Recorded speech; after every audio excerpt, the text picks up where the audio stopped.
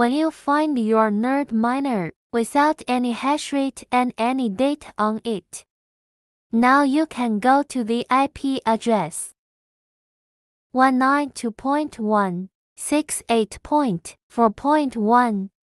If you cannot overload your website, then go to here, Reset, press this button and hold it for 6 to 9 seconds. Reset success. Then it will go to the original screen display. Here is the QR. Now you can go to the reset. Okay, first of all, please connect your phone or your PC with the Wi-Fi. Make note that only 2.4 cannot be 5G. Then, go to the Wi-Fi list to check here Nerdminer IP, collect it. If you cannot find it, you can also use your camera to scan it. Okay, now, you can go to this page. Just connect to this Nerdminer AP here. Then it will jump to the configuration page. Configure Wi-Fi. What Wi-Fi we connected is 816.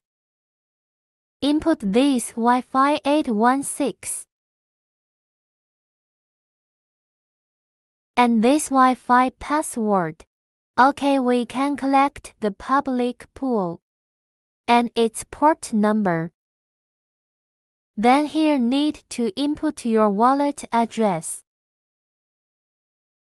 which should be start with 1 or 3 or BC1.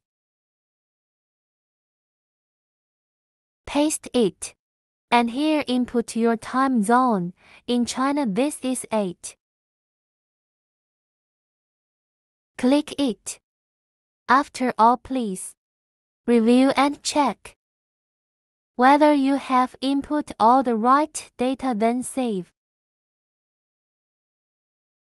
After you save it, then check your Wi-Fi list. You can find that the Nerdminer IP is not here. And please make note that if your Wi-Fi is the same name, but have both 2.4 GHz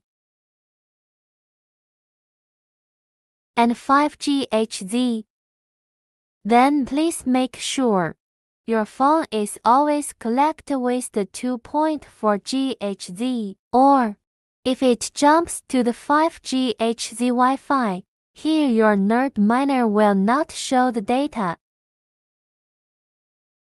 Here will be 00.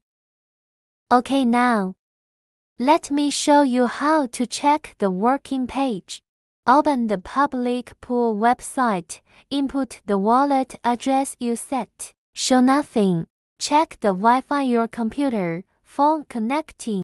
GH Wi-Fi cannot work. Connect to 2.4 吉赫 Wi-Fi.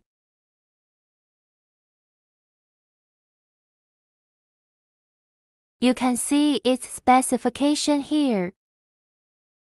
2.4 吉赫. Refresh the page. Now you can see the miner we just connected here.